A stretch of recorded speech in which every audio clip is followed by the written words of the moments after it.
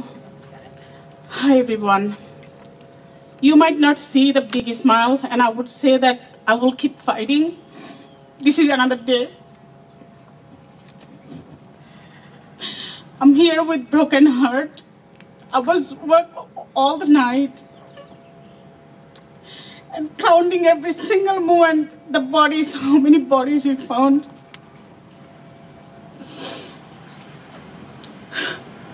It is couple of thousand is still in the trap in the factory, and we really don't know what would be the death toll.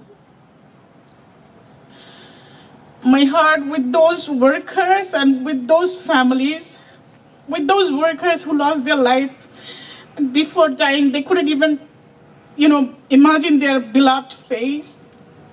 This morning, Sumi was telling me that I'm lucky than those workers because I was even able to think or, run around the factory to save my life, and lately I jumped. But these workers, they're unlucky than me. They couldn't even think what's happening.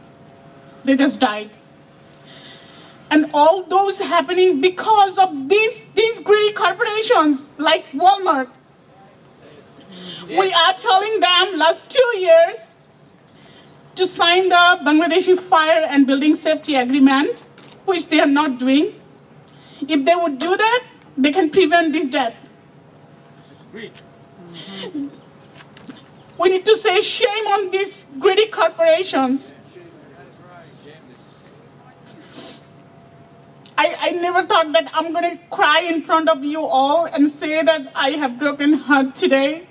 I always wanted to give strength to you people that so many things going on with us, but we'll keep fighting and we will win. We'll win. We're with you.